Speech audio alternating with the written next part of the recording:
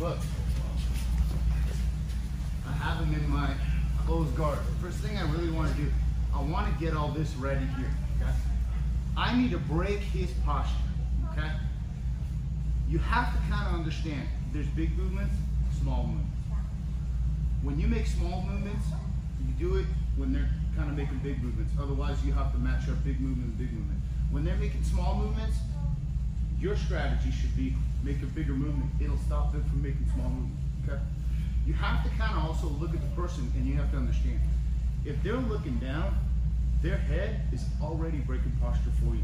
They're doing like half the work for you, okay? So what I want to do is, I want to break his posture so I can get my grips. There's two ways I'm going to do it. Keep your posture. Is like this, which is not much of a grip. This doesn't do anything for me. Or, I'm going to grab both collars here, okay? I'm going to elevate my hip, and I'm going to pull them in. So his hands are committed here, okay? A couple things I can do. I understand one thing. If his hands are on the same line, all I got to do is think, there's a plane right here. If I move his head across that plane, he's going to lose his posture. But I'm not going to be just pulling like this. I'm going to pull in and crunch, and my knees are going to bring him in. And his posture's broken. He has to regain posture. What I'm going to do is I'm going to use this kind of strap around the back of his head, okay, in order to open my chest and force him to struggle to regain posture. Okay? You see how he really doesn't have much posture? Because his hands can't really do much. Why? Because I'm crunching and I'm keeping my head off the mat. When your head is doing this, that's it. I have nothing, okay? Because my core is disconnected.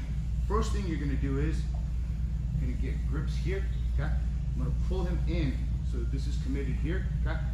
And now as I pull him in, he's got a better posture now because his hand, one's ahead, one's behind. So he's got basically a pyramid. 1, 2, 3.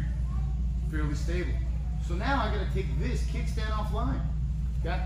If I pull him in, that's good for him because the more pressure he can create here, the more he can control my hip. But what I'm going to do now is I'm going to lift my feet and I'm going to turn my toes to the right and I'm going to take that kickstand offline and I'm going to pull him down as I begin to climb my legs. Once again, I broke his posture. From here, I'm going to pull him to the right, open collar, reach there, and I'm still breaking his posture because I know that he's going to want to regain his posture here. Okay? From here, he begins to regain posture. I let him regain posture. With your right hand go. Yes, it's got to go there because this hand is free to be able to attack. Now, attack means that my right hand is deep enough to choke it. So my right hand is in a very good position here. So he blocks this here, hip, shoulder, knee. If you look at my hands, it's like I'm holding a stick and I'm trying to break that stick with my knee, okay? This is what I'm doing with his shoulder here. My hand is on the elbow. I'm not just grabbing it like this just to grab. Hit the 3-finger judo kind of grip right here.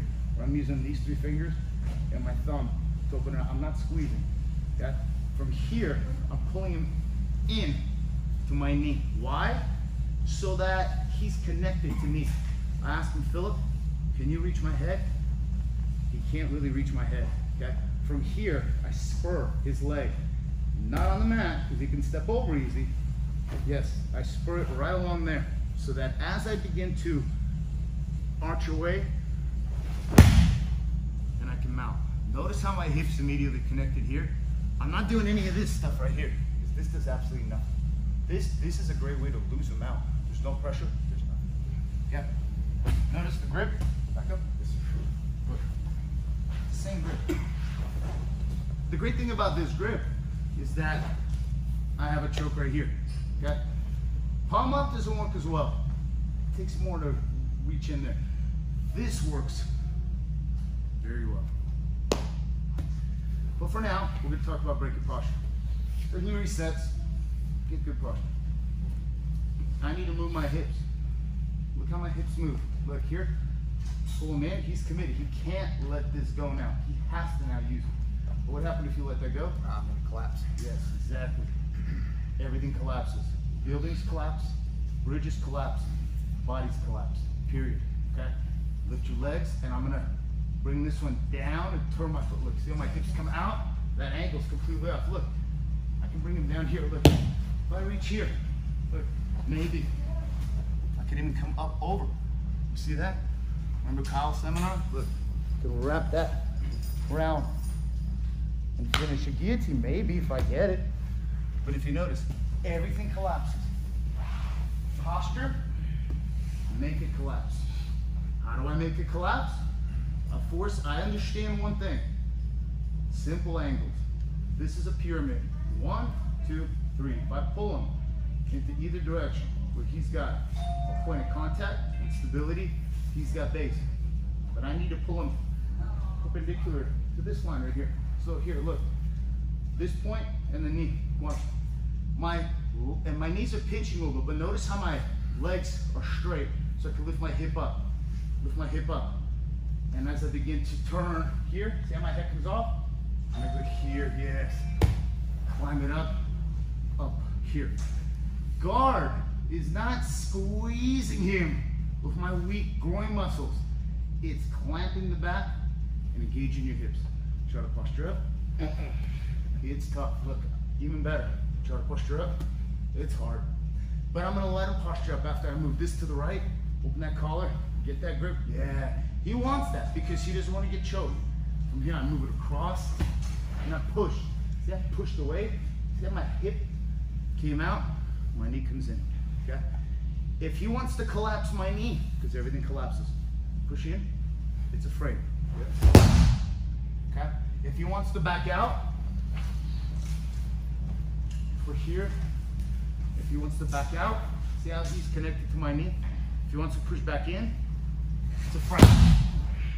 Hip, this still same grip. As I'm controlling that arm, you'll probably let go here. Yes, and I begin to bring this across. Yes, and pressure. Yeah, look at what we have here. Arm. Look, I'll take that arm. He'll defend it. Oh yeah. Yeah, he can't let go. If he lets go here, let go. Let go. Oh, it's a done deal. He has to defend it. Go ahead, defend it. Look. Oh shit. Oh. Well, that's the sound of reeling it in. I'm gonna give you the bend. Hear that? Yeah. That's called reeling it in. Shoulders back. Look. I'm rocking the boat. I'm hipping it in. Keep it a bend. Yeah. Now. But you know what all that started from? Was hip movement. So all I want you guys to do is break posture. Your partner's gonna be making posture however they want. Good. Right here. Look. Hip in. Look. Posture broken. Reposture. Keep posture. That was excellent. Look at that. Yeah, because he can't move his hands. Yeah. His face is good. And you gotta move your head out of the way. I'll see his face, because believe me, if that forehead comes in my face, I'm gonna lose. Look, yeah, look. I go this way. Then I go, whoa, whoa, whoa, whoa. Oh my gosh. Okay? That's all posture. You know why? Because it collapsed. Everything collapses. Break posture, make it collapse. Hips, look. Look what I do.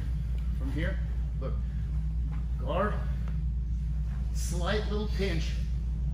Hip, hip, hip, hip, hip, hip, look, hip, that's where arm locks come from, hip, hip, hip, hip, okay, everything collapses. So what I want you guys to do is,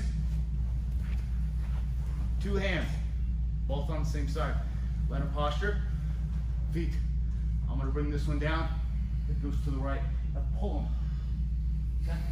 And here, collapse, reposture. Good. What you do this time?